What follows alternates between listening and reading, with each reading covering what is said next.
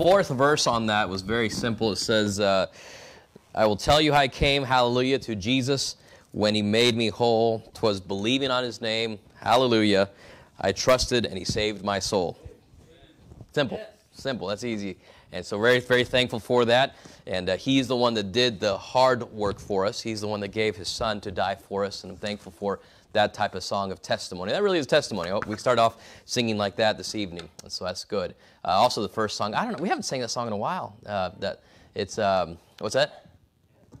Oh, yeah, I thought you said we have sung. Okay, no, we haven't sung in a while. All right, we agree. Good. So yes, as far as that goes, we'll see Christ. We'll see him. And so the songs selected, specifically that one, the second one I just liked. The first one was because of the message tonight. We're going to be Daniel chapter 11 and 12 tonight. And we've got two more messages in Daniel, kind of. Today is going to kind of finish it off, but it's loose. All right, it's a very loose ending. But there's a lot of stuff that's left unfinished, and so we still have to address a lot of it. And so as far as the context of everything that's going on here, there's subjects that I'm picking. So when I say I'm ending the chronological aspect of studying Daniel 12. In other words, as far as the sequence, the way it's laid out. But we will be coming back to address it.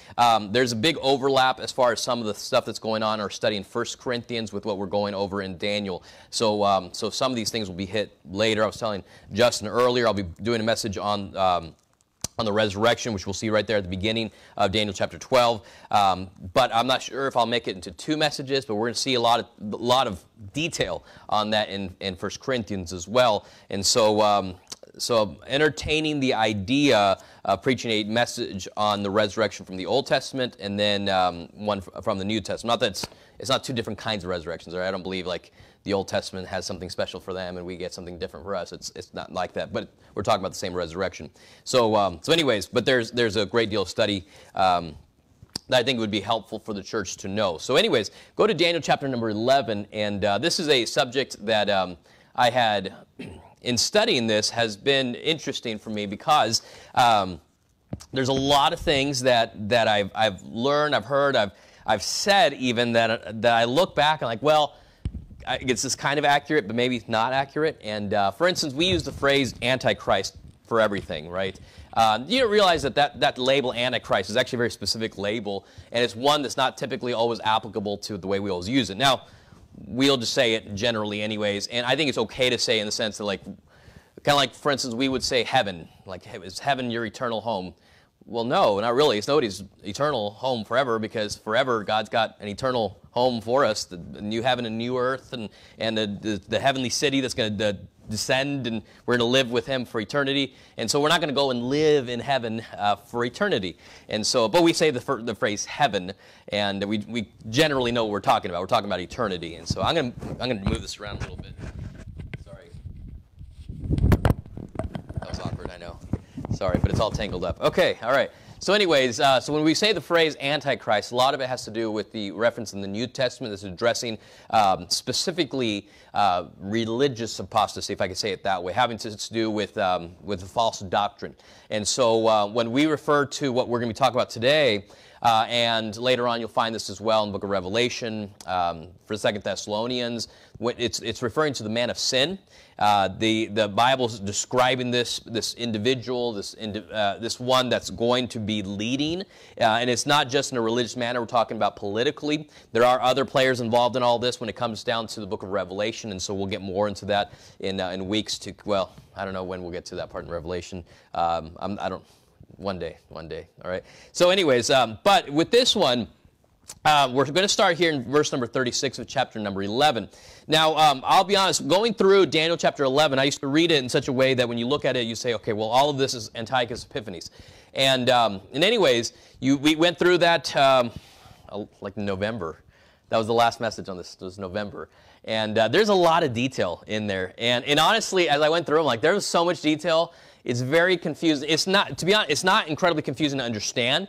It's incredibly confusing to explain.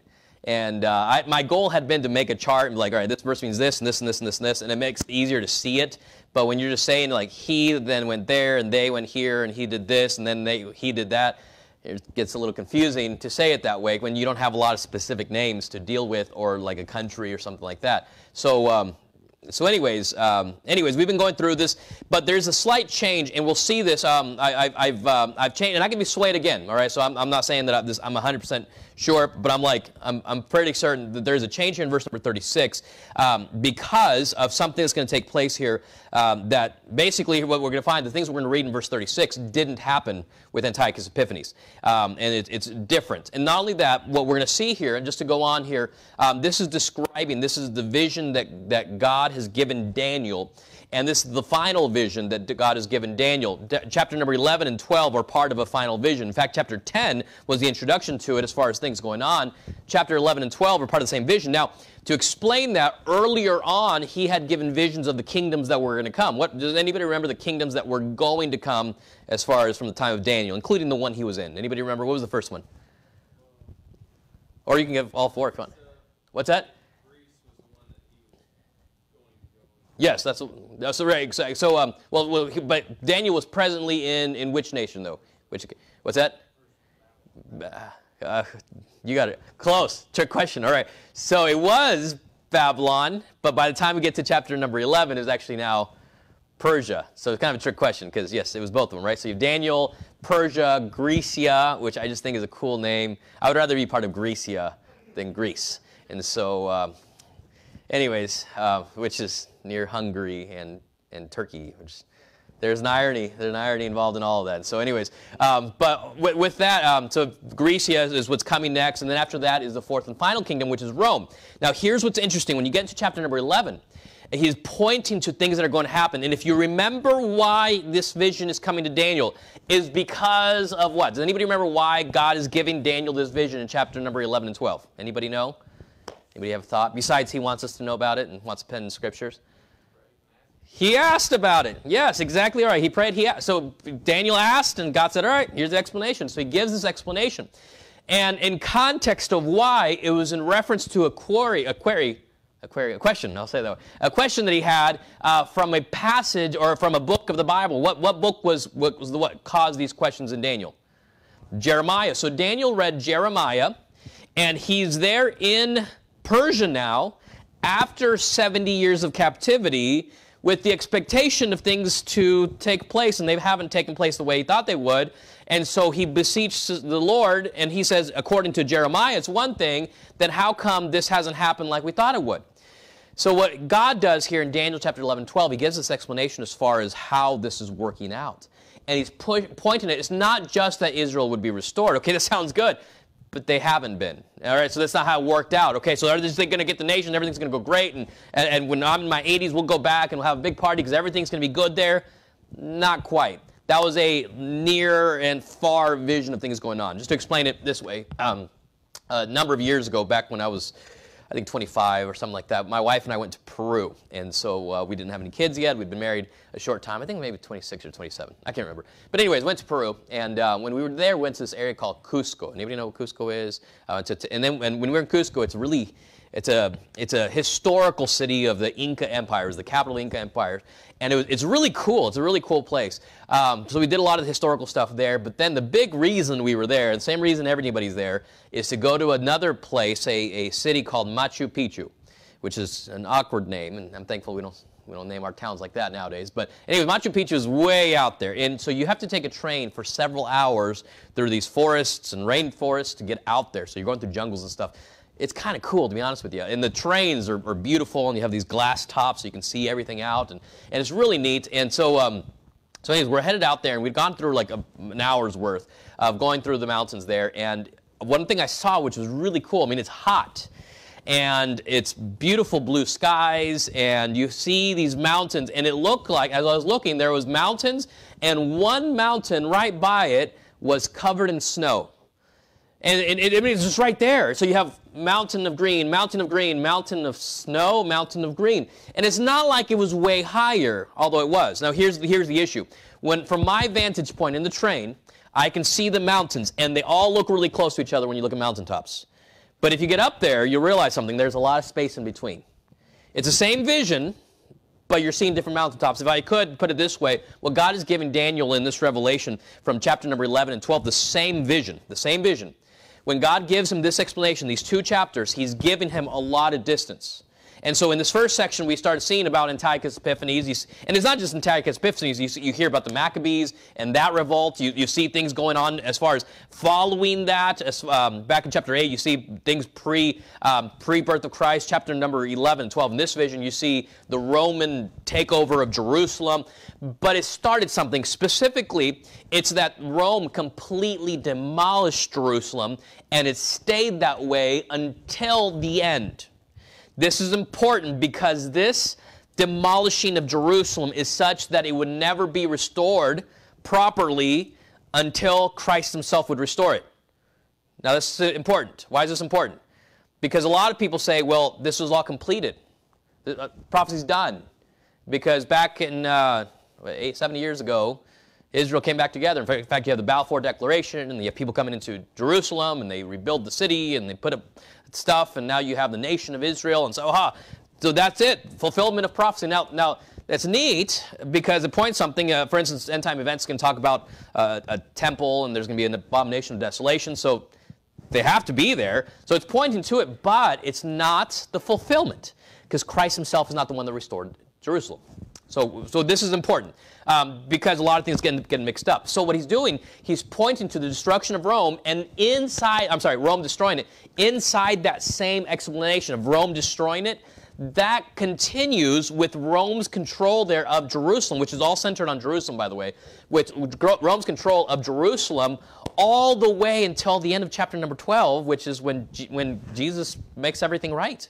And so this is all leading up to those things. And so what he's saying is you see the front top of that mountain of Antiochus Epiphanes destroying, and you're going to keep seeing it with the man of sin, who we frequently call the Antichrist. And then we're going to see it all the way until the judgments.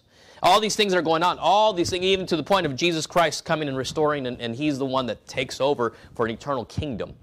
And so, anyways, there's a lot of information here. For similar readings to this, you can find 2 Thessalonians is very helpful. The book of Revelation also helpful. Chapter 8, chapter 12, 13, 17, 19. All those chapters explain a lot of the things that are going on here. And so, anyways, with that lengthy introduction, let's go ahead and start in verse number 36. We've just finished off with Antiochus Epiphanes. In verse number 36, notice what it says here. And the king shall do according to his will. Now, based on most readings of this, I would have said, well, that's still just talking about the king Antiochus Epiphanes. But notice what some of the things that are going to happen. And he shall exalt himself and magnify himself above every god, and shall speak marvelous things against the God of gods, and shall prosper till the indignation be accomplished, for that is determined shall be done. Now, this is important, what he's explaining here. A couple things. One, talks about him exalting himself as God. Now, a couple things. One, it's already said that. It's explained what he's going to do. He's going to take over. He's already said this earlier on in the chapter. So he's like just repeating it, except for the fact this is slightly different in that he is going to be above every god. Now, in other words, in a whole bunch of gods. Antiochus Epiphanes did raise up his name as a god, but not above every god.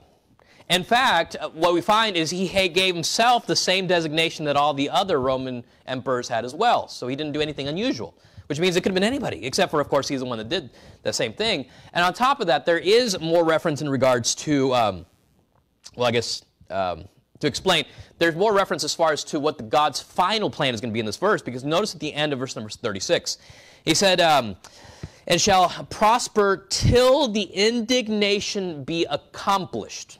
Finished, finalized, what's going to happen. For that is determined shall be done. Here's what God is saying.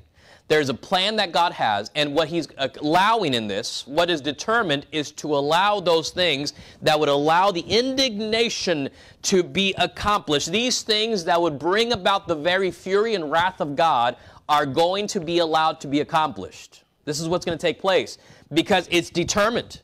And so this is really a big thing, because what he's explaining to us, there's going to be a time period where this is going to happen, where this one is going to, within the bounds of Rome, and we talked about it back in chapter couple chapters, like chapter number 2 and chapter 5, where we talked about the empires and the things that are going on there, that we're still within the bounds of Rome. Rome has never died, right? Rome's still around. People say it ended somewhere in the 500s. It never ended. It never ended. Rome is still around. And so we're going to see this revival of this nation in manners that are going to be different than what we saw in the past. But as far as this go, at the very end of this is the culmination of man trampling down Jerusalem and man fighting against God. And what's happening is, at this time where things seem to have gone well, the 70th week starts and such that he starts setting up the covenant with the people. And what's going to happen is this one will be he'll rise up as one that is taken over, and he is going to be like God. But while it seems like it's going so bad, and it seems like this whole world is falling apart, and it seems like everything is unraveling, you'll notice that it is determined. It's determined. So what I want you to catch with this is that when we look at the prophecy here in Daniel, it is not for us to look at prophecy and think, okay, well, let me figure out how this bomb is going to explode and everything is going to go bad. That's not what it's about. What he's laying out the groundwork for is the determination of how God is accomplishing his battle strategy. That's all it is. He's telling you how it's going to work. I enjoy reading books on warfare, and I've got a number of books on like Bible warfare and like different battles that took place in the Bible and how just the strategy that was involved, and I really enjoy them. One of the things that you'll find is that one thing that they'll allow is for enemies to make advances for the purpose of surrounding the enemy. And or allows them to flank them. Basically, with the advance, they will weaken certain areas that allows the people that are fighting them to flank them, to get around them. And what this allows them to do is basically now they're surrounded. They seem to advance, but here's the problem: now they're surrounded. Now they're actually weaker. Now they're going to get destroyed. And there's a number of battles where they allow this type of thing, even to the point of even invasions that they've allowed of cities for the purpose of destroying an army. And if I could put it this way, here's what God's doing. He's saying, all right, you're going to fight me. What I'll do is I'll open up the doors and I'll let you right in. But you remember, you're in my territory. By the way, all the earth is God's. So there's not going to be a place where you can go like, oh, okay, well, now we're going to win. It belonged to him anyways. And so what he's doing, though, is I've determined, in other words, I have laid out a plan, a strategy for which I will defeat my enemies, which includes a lot of enemies, not just people. We're talking about Satan himself. And so there's a lot that's taking place involved in this. So it is determined, and it shall be done. And so, while it seems discouraging, the events that are taking place around the world, what God wants you to know is something here very clearly. He's got a plan. And he's giving you a glimpse into that plan. And so anyway, there's a lot that's going on there. In 2 Thessalonians chapter 2, the Bible tells us in verse 3, let no man deceive you by any means, for that day shall not come. Which day is coming? The time in which this man of sin is going to come, and he's going to accomplish those things where he's prophesied of in both the Old and New Testament, where he's going to come to destroy. He's going to exalt himself above the God of gods, above God himself. And when he does these things, it doesn't take place unless he allows it. And it says, except there come a falling away first. That falling away first means very clearly that there is a falling away. This is something bad that happens when it comes to the worship of God himself. This would be people falling far away from that. This is not a positive. I've heard people preach this as a then things go great. No, that's bad. This is sinful stuff that's going on, just like it's written. And that man of sin be revealed, the son of perdition, who opposeth and exalteth himself above all that is called God. Same thing, right? Same, basically almost parallel. Or that is worshipped, so that he as God sitteth in the temple of God, showing himself that he is God. He takes place of the position. Doesn't that sound familiar from Isaiah? In chapter 14, when Lucifer himself, Satan, who would try to be like the Most High. He would exalt his throne into the heavens. This is the devil himself. Now, we'll see more about that in just a little bit as far as is it Satan himself that comes down from heaven? We'll talk a little bit about that. But anyways, it's very clear. And so anyways, this is this man of sin that we're talking about, who we frequently call, as I said before, the Antichrist. This is determined. God knows what is happening, and it will all work out according to his plan. These are the signs of his judgment and certainty of his victory. So here's how it works.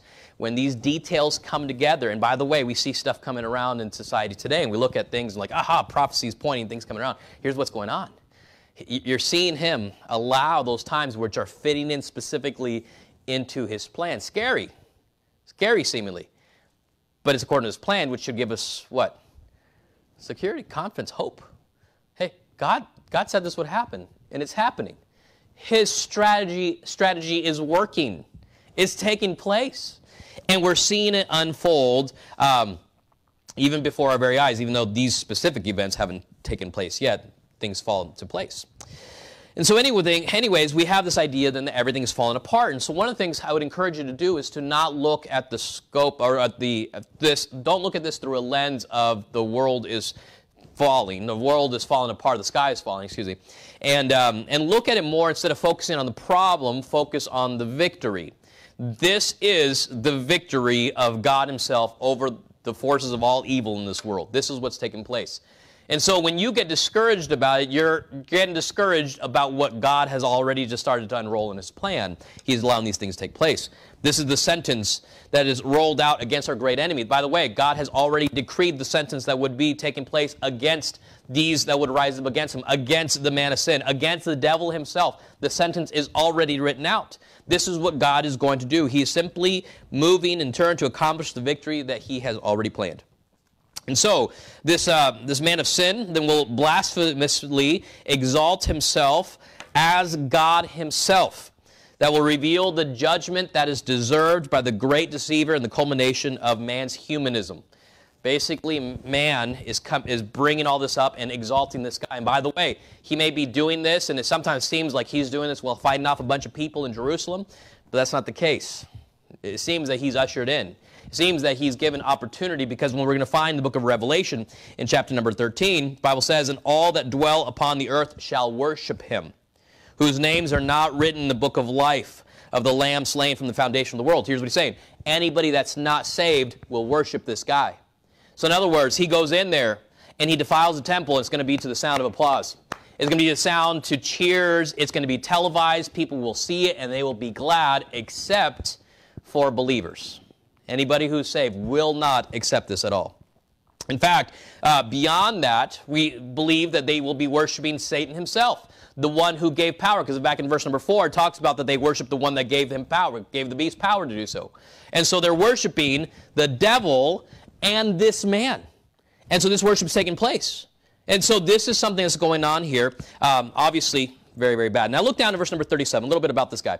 "Neither shall he regard the God of his fathers, nor the desire of women, nor regard any god, for he shall magnify himself above all." Once again, you see this theme there about him being higher. Now, it says a couple things, a couple clues into what he is like. To be honest, I don't know the full details about this, and I'm very okay with not knowing the full details, because he's going to tell us something in chapter 12 that will give a lot of relief from that. But a few things about this. One is that he does say that he shall not regard the God of his fathers, which is interesting, because the God, lowercase or uppercase G? Uppercase, so this is a divine being. Some translations will put lowercase g, and then they will make it even plural, the gods of his father.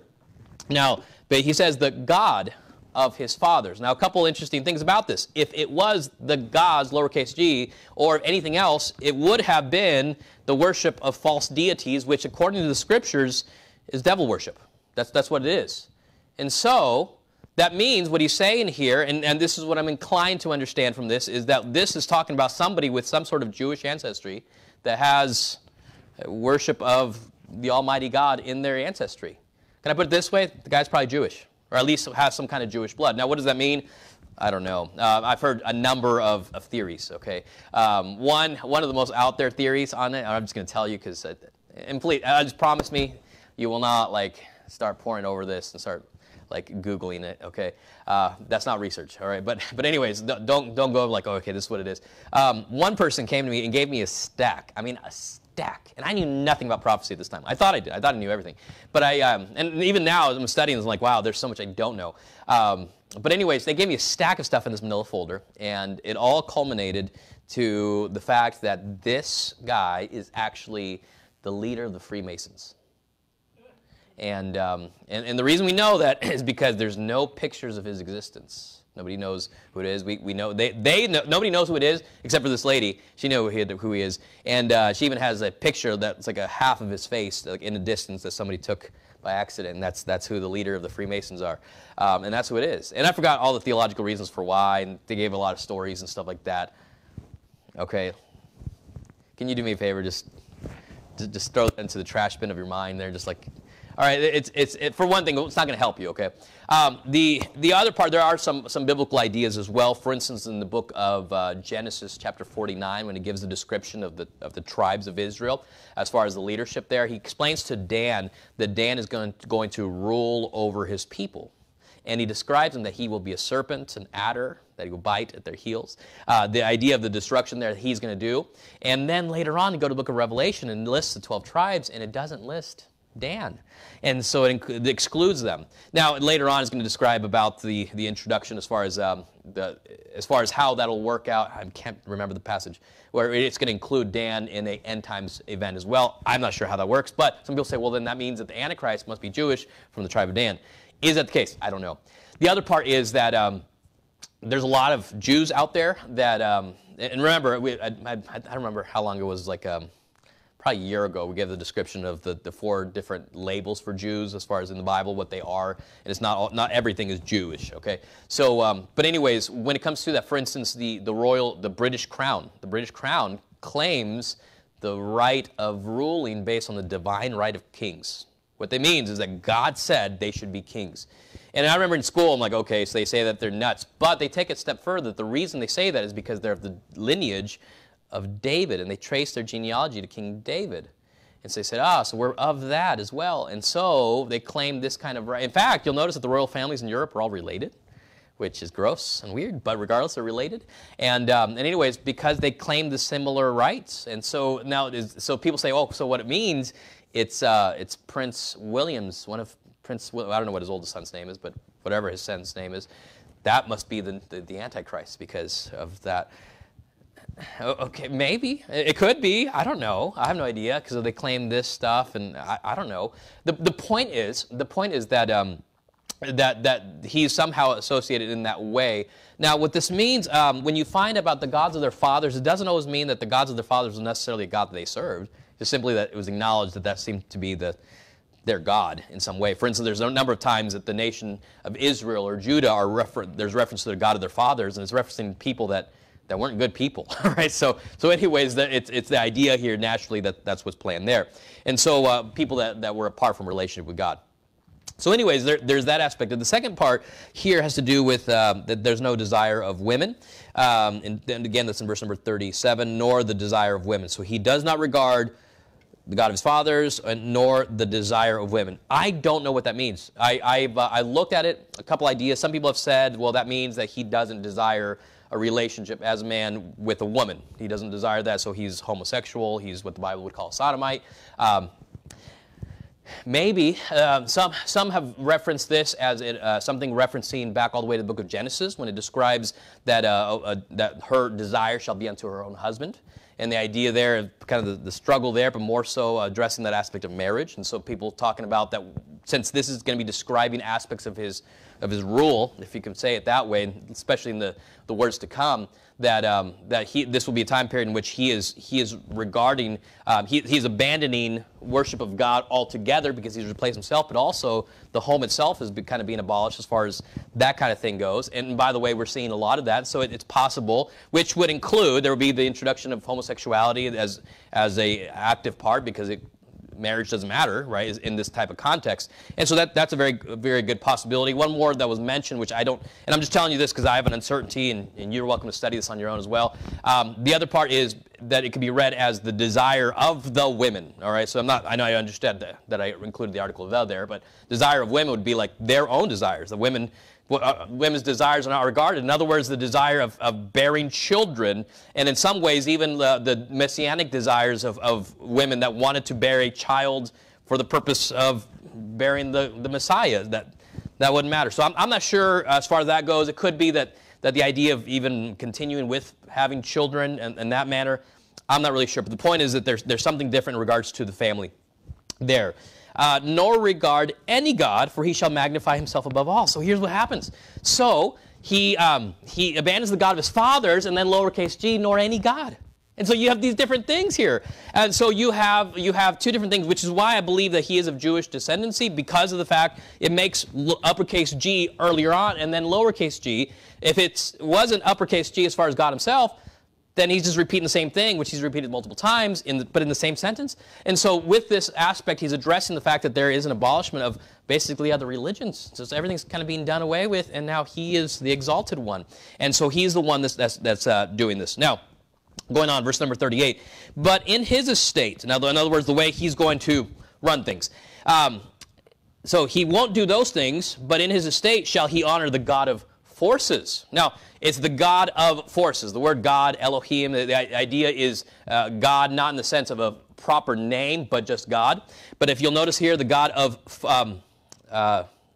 honor the God of forces, the idea of one that is going to use violence. In other words, what is supreme and what is worshipped is the absolute violence and control of that way. To me, that seems to point to this idea of a violent dictator, what you would think of with any of our violent dictators when they would solve problems by use of swords. You would kill somebody, has an issue with you. There would be this upbringing of the desire for fighting and warfare and all that. And so, but that is supreme. And so this idea of the God of forces, or the use of force.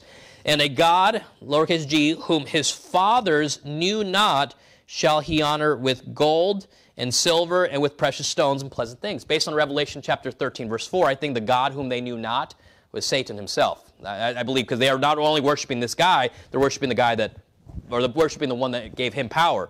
And so they're worshiping him because he exalts himself, but they're also worshiping one whom they've not worshiped before, whom they knew not. I believe they're worshiping Satan at this point, the devil himself. Now, I could be wrong. Maybe it's a reference to something else, but just based on what he illuminates for us in the New Testament, it seems to give the details here. That's what's taking place. And so there's a lot that's going on with the Antichrist himself. Obviously, we would say this is very, very, very bad, right? Good. All right. So we were in agreement here. So continuing on here, the other part is right in the middle of verse 38, shall he honor with gold and silver and with precious stones and pleasant things, the idea of the excesses and wealth and the high increase of material possession. Verse 39, thus shall he do in the most strongholds with a strange God whom he shall acknowledge and increase with glory, and he shall cause them to rule over many and shall divide the land for gain. And so by the power of Satan himself, who is instructing and providing given provision for, to be able to expand rule and gains, which means by this point he has committed the abomination of desolation, but he continues to expand his rule further to basically everywhere. And so this is something that's going to continue on. We'll find out later that he's going to have fights with people. He's not always getting along with everybody, but he's going to expand his rule, his kingdom with all this. But he's able to bless those that honor him and help him rule by giving them stuff. And boy, doesn't that seem like that's how the world works? In fact, we know that society right now, it works based on money. That's how it works. And we know that just about anybody can be paid off. So we understand this is what's happening during this time. This is what, and it's just being laid out this way. This is how the world's working. This is how his estate is working. Go down to verse number 40.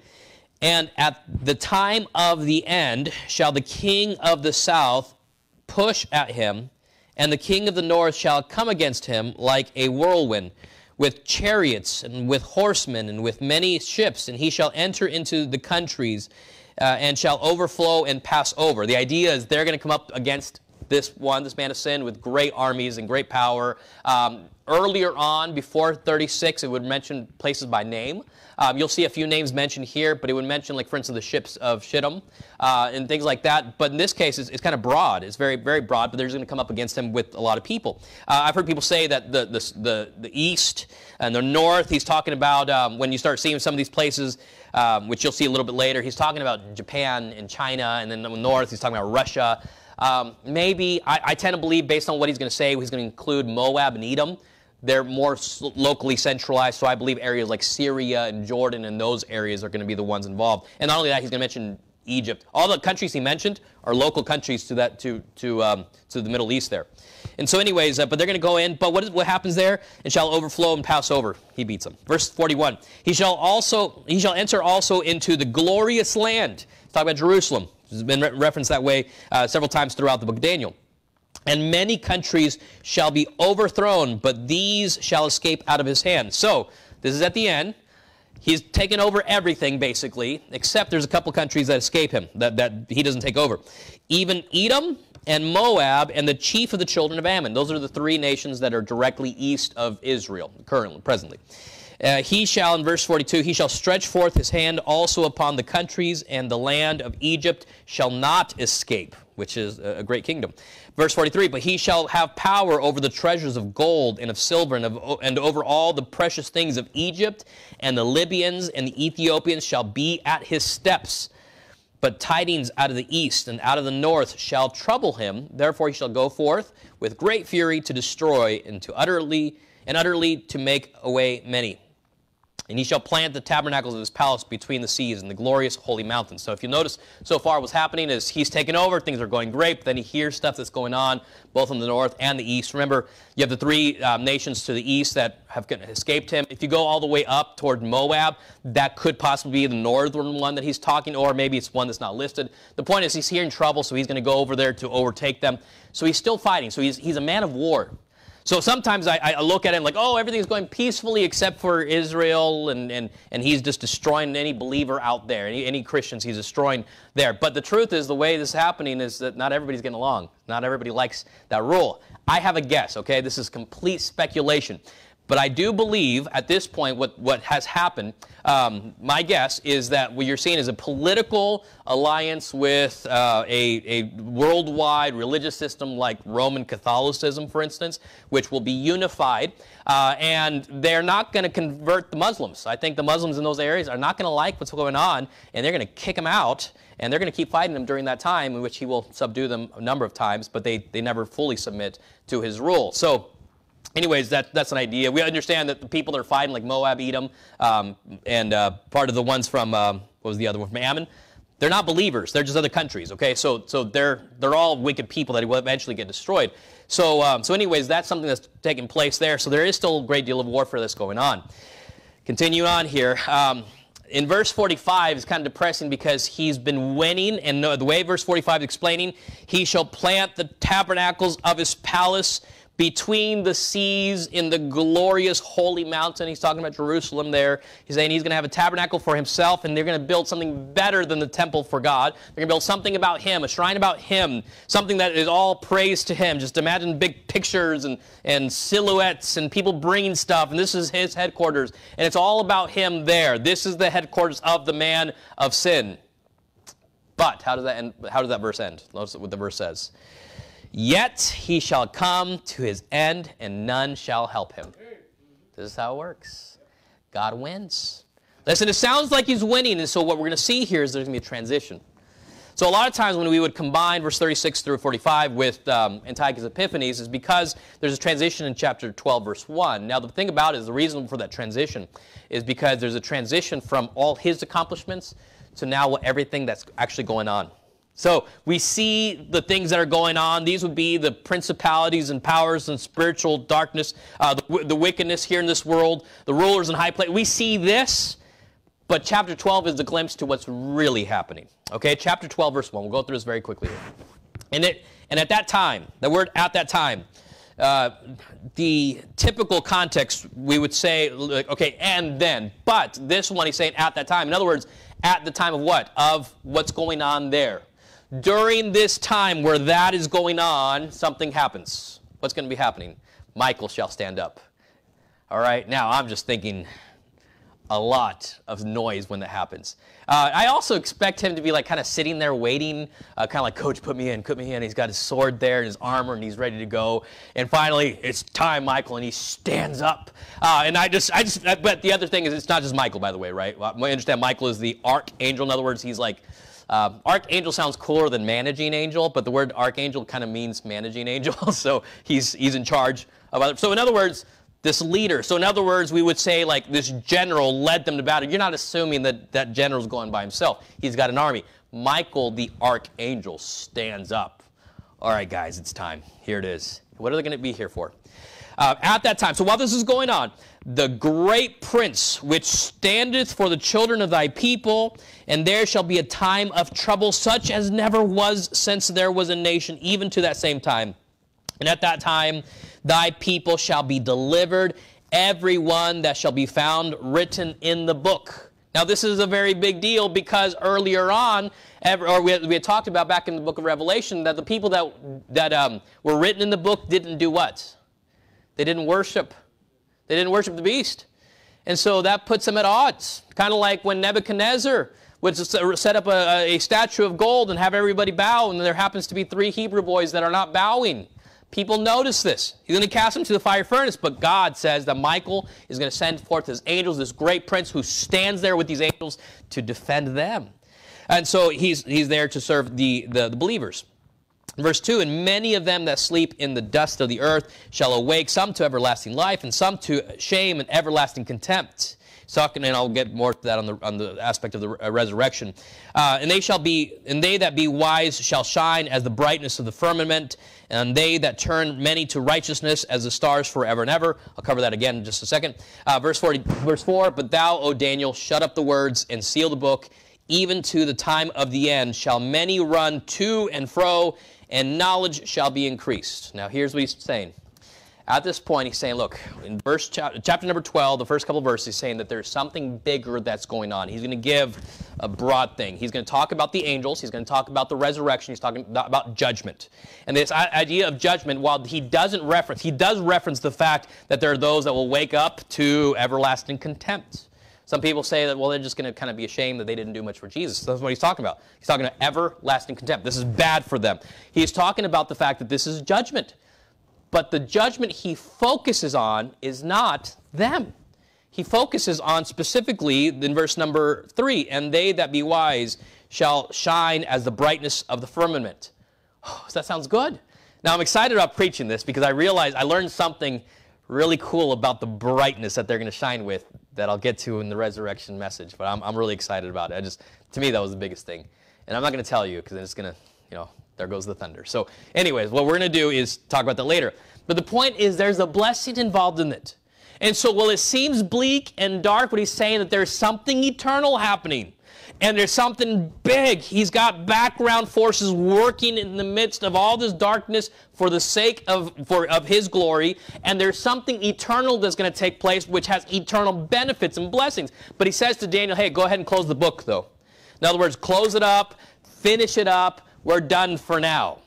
Now, that sounds good. But then verse 5, by the way, in verse 4, he does say that many shall run to and fro, the idea of going everywhere, and knowledge shall be increased. All right, so God says, I've got answers for you, but in the meantime, people are going to keep going everywhere looking for them, even though they're right here. All right, now in verse number 5, then I, Daniel, looked, and behold, there stood other two, the one on this side of the bank of the river, and the other on that side of the bank of the river. And one said to the man clothed in linen, which was upon the waters of the river, how long shall it be to the end of these wonders? How long shall it be to the end of these wonders? Okay. Verse 7, and I heard the man clothed in linen, which was upon the waters of the river, when he held up his right hand and his left hand unto heaven. So, declaration, double declaration, all right? This is what's going on. This is a big deal. And what does he say? And swear by him that liveth forever and ever, that it shall be for a time, that liveth forever, that it shall be for a time, times and half. And when he shall have accomplished to scatter the power of the holy people, all these things shall be finished. Now, what he's addressing here is that when it's done, when he's done everything according to his plan, and he said there's a specific amount of time, it's going to be done according to a specific planning. There's a few things that are mentioned here about halfway through, and it shall be for a time, times and a half. So 1 time, 2 times, that's 1, 2, 3, and a half. So we're talking about 3.5 times or years. And when he shall have accomplished to scatter the power of the holy people, all these things shall be finished. And I heard, but I understood not. All right, so you read this and like, I don't get it. Now, I look at this and like, I don't get a lot of it either. You know, like, I think I get it, but I'm not sure about some of it. And Daniel's like, okay, it sounds good, but I'm not sure what it means. All right, and that's kind of what's happening. Like, for instance, for the sake of time, let's just keep going. In verse number 8, and I heard, but I understood not. Then said I, O my Lord, what shall be the end of these things? In other words, that was he asked, when's the end of these wonders? And like, I have the same question because I don't get it either. All right, the same question. Verse 9. And he said, go thy way, Daniel, for the words are closed up and sealed. How long are they sealed for? Till the time of the end. Now, he's saying, look, don't worry about it. The words are here, and you're not going to understand them because they're not going to be available to understand them until the time of the end.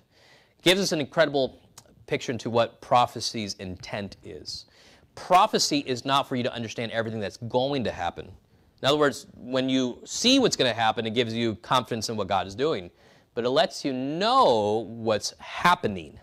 So for instance, if you're going through any one of the prophecies in the Bible that have already completed, they didn't necessarily know exactly how it was going to happen, but when it was happening, they knew it was happening.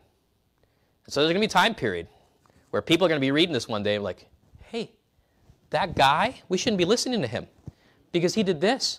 Don't listen to that guy because it's been opened up. Now, in other words, they know at the time of the end. But now here's the other question. When is the end? This is a big one. Now, there's a couple thoughts on this one that in the book of Hebrews, it describes that, I forgot which verse it was, 11:2, hath in these last days spoken to us by his Son, whom he hath appointed heirs of all things, hath in these last days. And I used to always think that verse meant like, well, recently. But that's not the way the text is written. The text is written in these last days. The idea here is like since Jesus, in other words, Jesus was the initiator of last days. This is how it started taking place. This is the time of the resurrection. In fact, he was the firstborn of the first fruits of the resurrection. So this is all what's taking place. This is the time frame. But he gives us something in this. He gives us a time frame. He gives us a 3.5-year time frame as well. So I believe we will not fully understand all of this until the time frame that he listed here in chapter number 12, which is the time, times, and half time. In other words, he just gave us a handbook for those end times. And there's a lot of information there that we simply don't understand. And so more will be understood there, and we'll talk more about that timing and all that information soon. But go down now to verse number 10. What do we do with this?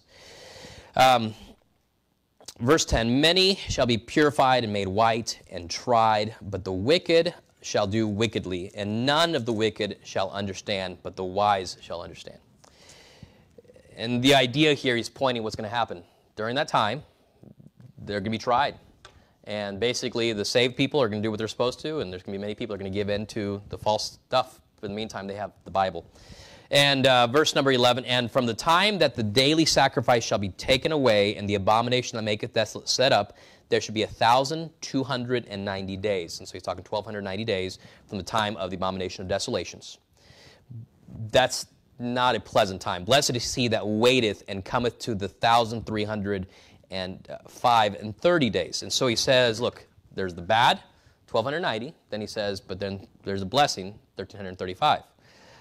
What's the significance of the dates? Well, there's a few ideas, and we're not going to get into all that right now, but I don't know. All right, I'm just going to tell you, like, I'm not certain. I have some guesses, but I'm just not going to go into those.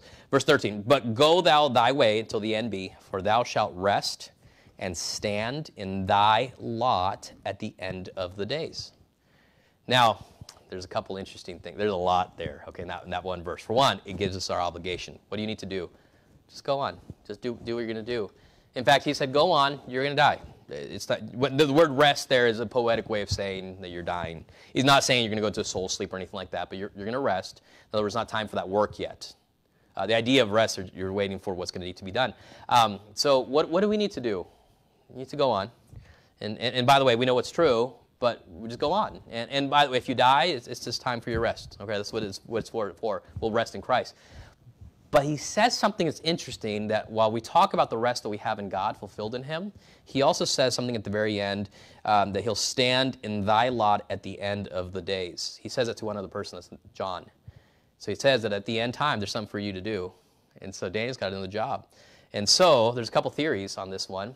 One of the most interesting ones is that there's going to be two people that are going to have a job to do at the end days during a 3.5-year time period, and that is to preach. And he's told two people that they haven't finished their job yet, and that's Daniel and John, and both who give revelation, both who give prophecy. Now, is it them? Are they the ones? I don't know. People have also said maybe it's Enoch and Elijah, because they're translated, they don't die into the ground. Some people say this is Moses and Elijah. I don't know, but it's an interesting idea. So who is exactly? I don't know. But regardless, it's an interesting thought when we go into this. And so the point is that there's information given. What he wants you to know is he's got a plan. This is what he wants Daniel to know. I've got a plan, and I want you to rest. Rest in what? Well, when we're talking about dying, you can die in peace. We don't have to fear. Listen, what's going on in the world right now, we don't have to fear. God's working out these plans and details. And like Esther said, if I perish, I perish. In fact, it's interesting, in chapter 12 of the book of Esther, when we talk about the feast of Purim, the word Purim literally means lots, like a lots. The idea of like just whatever's been cast to you. In other words, it's random that shows up to you, but it's your spot. This is what you get. And so the idea for Esther was this is her lot in life. This is what she had to do. This is what it landed on her for her job to be. And for Daniel says, you've got a job. I'll take care of whatever your lot will be. And for you, you've got a lot. You've got something you're supposed to do. You make most of it. You take the most advantage of that, of giving it as most energy and effort and power to do what you're supposed to do. In the meantime, just go your way and do it. We don't know what the end is going to be exactly as far as timing, but when it's there, we'll know. But in the meantime, just go and rest.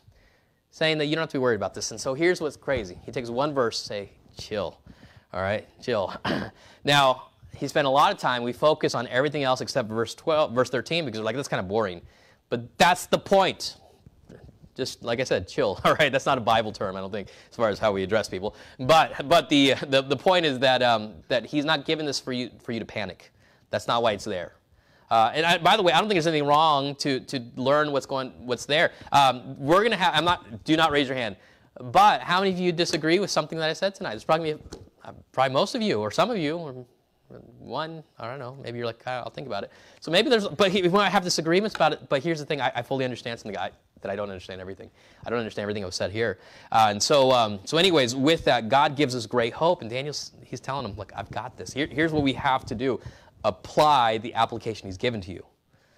This is going to be done according to my plan. Go rest. Do what you're supposed to. All right? That's what we're supposed to do. One big thing, by the way, according to the judgment, he's going to say those that shine, those are the wise ones. In verse number 3, they that turn many to righteousness. All right? So when it comes to it, Daniel's one of those that he's going to shine because he turned many to righteousness. That's what he did. He ministered. You can do the same thing, where that's the eventual, what we're looking for, the eternal thing, that we'll shine because we're turning many to righteousness. We're soul winners. We're people that lead people to Christ. That's what we do. All right. So anyways, that's the application for you tonight. Let's go ahead and pray. Thank you so much, Father, for the time you've given. Bless us now as we take these and apply them. And I pray for our prayer time, God, that we be Spirit-filled, be wanting to do what you want us to do, Father. Lord, you're so good, and we're so grateful for the time you've given. In Jesus' name, amen.